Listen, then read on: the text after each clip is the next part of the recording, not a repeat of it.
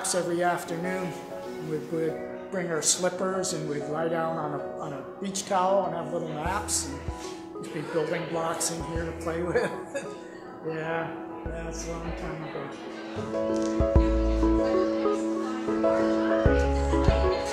During the last few years, we've looked around the school, collected a lot of memorabilia from way back as early, some 1920s. So we wanted to give people the opportunity to view the school one more time and to look at the memorabilia we have.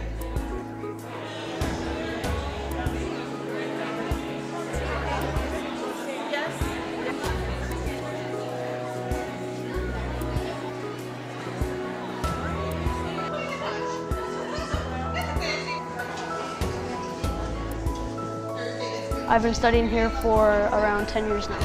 Do you miss this village? Definitely, yeah.